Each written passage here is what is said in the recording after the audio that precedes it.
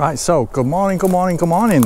And today I'm out looking for a true piece of national heritage, something that is the last of its kind surviving anywhere. And I've heard it's out here in the middle of these marshes, rotting away year by year. So hopefully I can find something. Now I'm talking, of course, about a boat, but not just any boat. It's a Mersey Flat, a true unsung hero of the industrial age in the northwest of England, a real workhorse of Lancashire and Merseyside. Mersey Flats are characterised as deep-sided, double-ended barges, usually depicted with sails, but more usually overlooked altogether. And like the name suggests, they are flat-bottomed. Well, almost, not quite. And they were carvel built, meaning their hull planks were laid edge to edge and formed a smooth surface. But their greatest characteristic was their huge carrying capacity, with the vast majority of Mersey flat boats being able to carry up to 80 tonnes of goods. Flats on the Weaver were eventually developed that could carry 3 times as much. So what's important about a load of old boats? Well, quite a lot actually. I mean, it all goes back to Liverpool, and Liverpool's always been a centre of trade in the northwest of England, taking imports and exports from Britain, Ireland and Europe, and then of course later on North America and Africa. But by the 1700s, of course, all the towns and areas around the Mersey Basin, including all the tributaries of the Weaver and the Douglas and the Irwell, we're all getting busy with the Industrial Revolution. And so a lot of goods, including salt and steel and coal and cotton, etc., all needed to be moved, shifted out towards the port of Liverpool and also inland as well. So first they had to make these rivers navigable as best they could, which in the case of the Sankey Brook meant reinventing an ancient idea, the canal. But there was one major problem. The River Mersey has the second highest tidal range in the UK, and at low tide it was sometimes impractical or even impossible for large seagoing vessels to get beyond this bottleneck at the mouth. So rather than have cargo swapped from little boats to big boats when it wasn't necessary, boats were developed that were small enough to navigate the shallow waters, yet big enough to be sturdy and reliable, and shift the cargo about efficiently.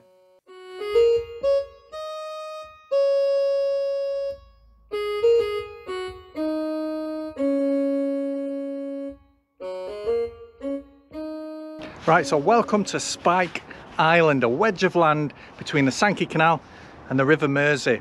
Now all this was very, very, very industrial back in the old days. Lots of ships going in and out of here. There's a railway as well, there was a railway, and lots of industry. But I'm not here to look at that. I'm here to look at something else. Right, as you can see, the Mersey behind me is in full flood right where I am. And I was a bit worried when I got here that I'd come at exactly the wrong time. But I haven't, because I'm looking for, you can see it down here, some remains of some Mersey Flats which have been hulked here against the shore, and there's 1, 2, 3, 4 maybe. Let's go have a look. So these boats were completely gutted and disassembled and dragged onto the sands here decades ago in an effort to help prevent erosion of the land, which they have done to a certain extent. But as you can see, they themselves are now rotting away almost to non-existence. And it's fascinating to see some remains of Mersey Flats, which used to be up and down the river here all the time. There used to be hundreds of them on the Mersey and the Weaver, going into Manchester, going this way and that. And there's just a smidgen of them left, a little handful of them left, and a lot of them, most of them, are actually here. This is it. So as you can see, the banks here are prone to erosion really badly, because the river kind of swings a bit, it gains a bit of momentum as it comes and then narrows into the bottleneck at Runcorn. So a lot of erosion going on here, and you can see these boats are just hanging on in there. I think there's about 4 or 5 I think I've counted. It's very hard to tell, but yeah, fascinating. It's just, I don't know what to make of it. It's kind of exciting but also sad at the same time. But yeah, not much left of them though today. Right, so these are the skeletal remains of Spike Island, some of the last Mersey Flats around. But I'm going to go find one now which is intact almost completely. But it's not here, it's in a museum.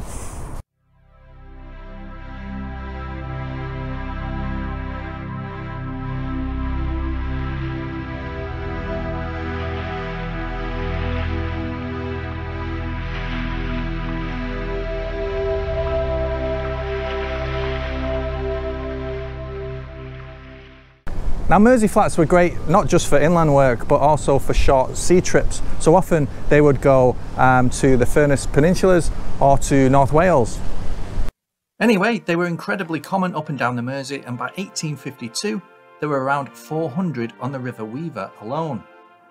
They were so good at their job that they survived the coming of the railways, and their numbers continued to increase all the way up until the end of the 19th century. But in the 20th century their use began to decline drastically until at last they disappeared forever. Now there are two surviving Mersey Flats that are still intact, although not completely: the Mossdale and the Oakdale. The Oakdale is privately owned and parked up on the sands off the Cumbrian coast.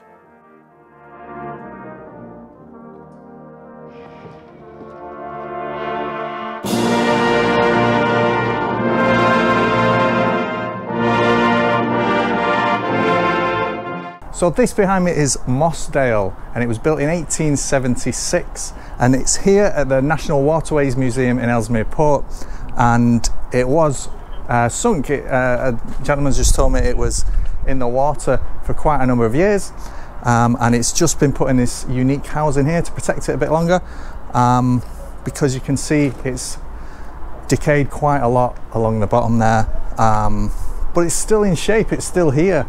And that's just fantastic, that's amazing. Mossdale. So if I stand here you can see the decay of the hull. Now this hull is oak and pitch pine and elm, I think, and it's, like I say, it's very old, 150 years, and that is decayed to quite an extent. But yeah, the whole boat survives. It's just nice just to stand next to it, to be honest with you. So Mossdale was never under sail, it was always pulled by horses and tugs, and it traded between Ellesmere Port and Liverpool, carrying very common goods such as margarine and other that type of thing. So yeah, not a glamorous life, but it's survived, and that is a unique thing. Its original name was Ruby, and it was bought by another company who had a policy of naming things something Dale, and therefore Mossdale became its name. So Ruby originally. So her name changed in the 1920s, and the company behind that, with this name policy, also deepened her hull so she could carry the maximum load of cargo. I've been told that the aft has been registered. I'm not sure which end is the aft from looking at where I am. It's hard to tell from down here. Let's say it's that one. The aft was registered at the time for accommodation for 3 people, or 2 adults and 2 children, and the fore was registered for accommodation for 1 person as well. So it was a living vessel in which, you know, people worked and lived on.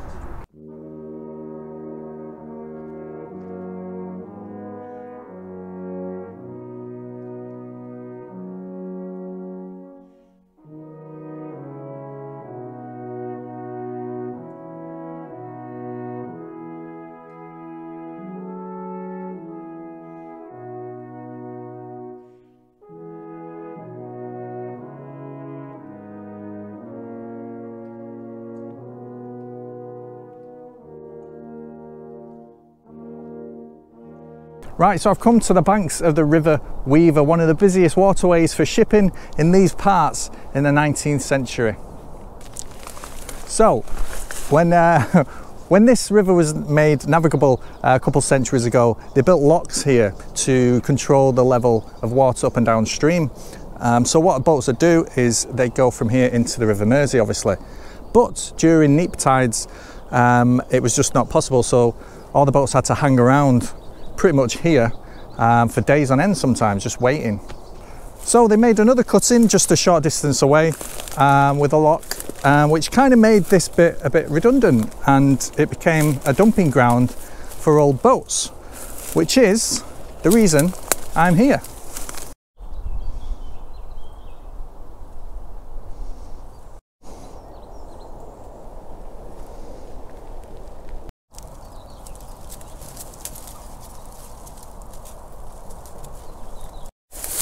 Let's have a walk around here. Bit of a prow, I think.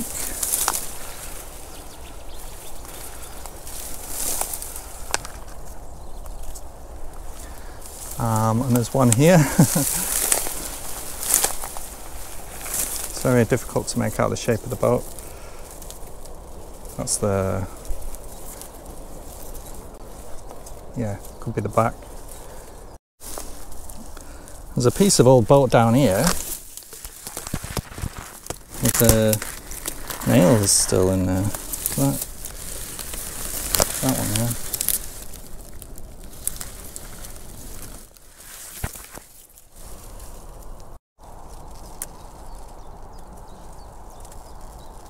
There's more of a metallic looking one here, so you can see if you can get a close-up of it.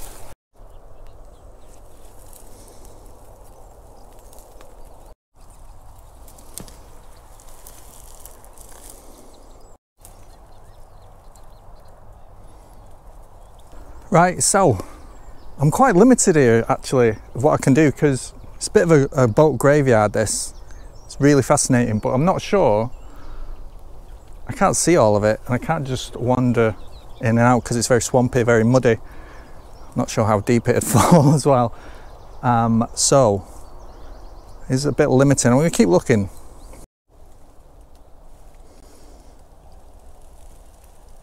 Now look at this one. This is fantastic. Look at this. Obviously, quite a lot of this survives, and it's amazing. Such a big bulk. Unfortunately, a lot of it is still submerged, so this being the best one I've seen so far, it's not much of a wreckage really, to say that this boat graveyard holds so many, so maybe this is as good as it gets.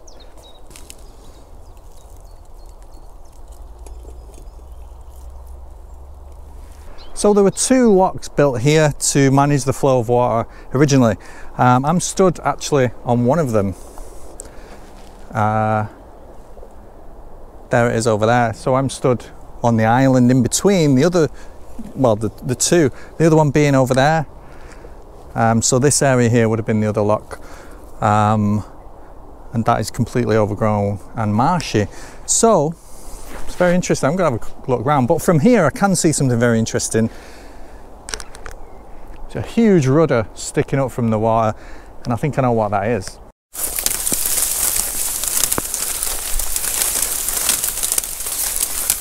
So this massive rudder post here is the last bit of something, a boat called the Gowan Burn, and the rest of it is just completely submerged now below the silt, below the reeds and the swampy water. This is the only bit remaining. It's sticking up proudly still.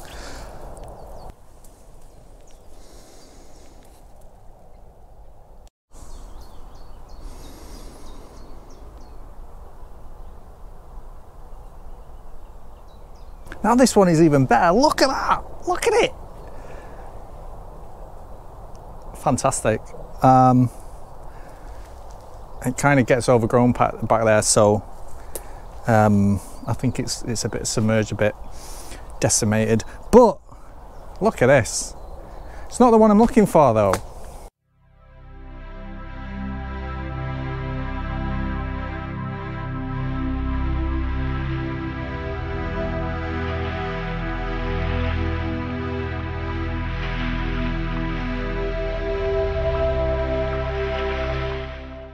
Now Mersey Flats are truly unique boats.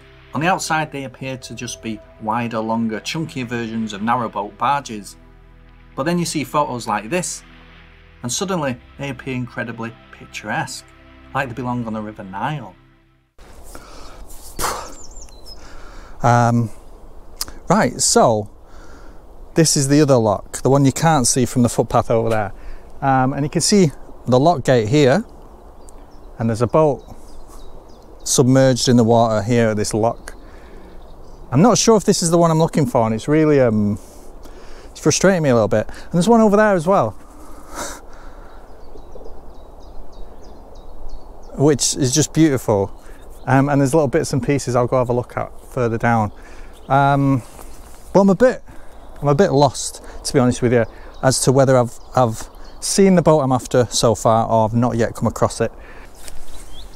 So these locks have both silted up, but not completely.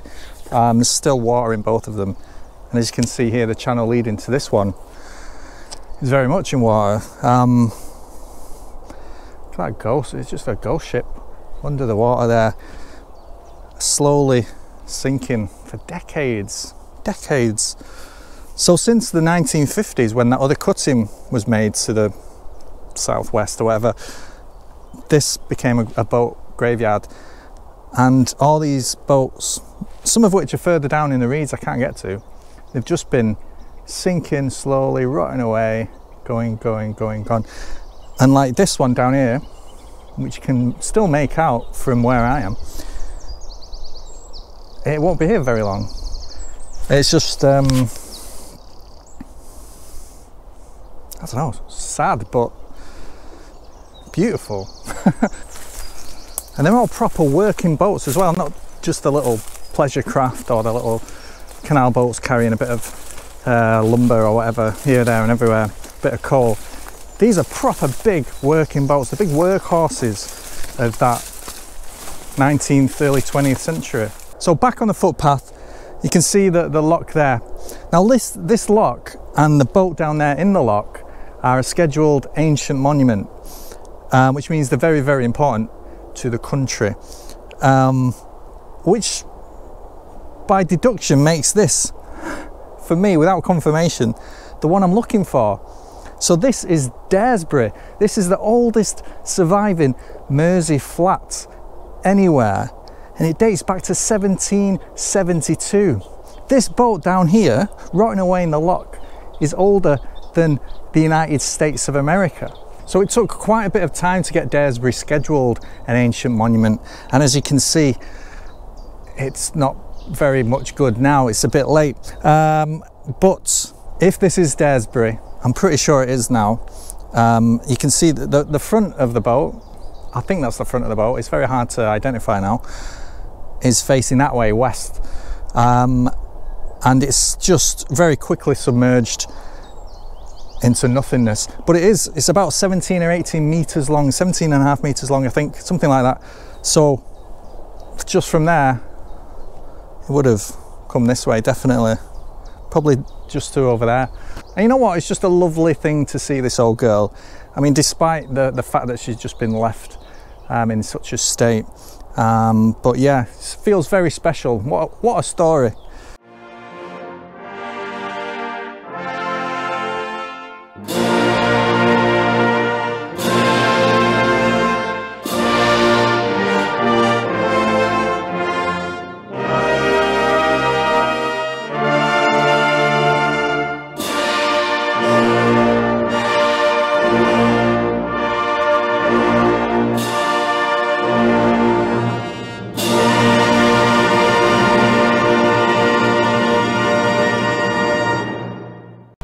Hi, me again. So if this tickles your fancy, then please do check out the National Waterways Museum here at Ellesmere Port, who very kindly let me in today to film Mossdale, despite the museum actually being closed.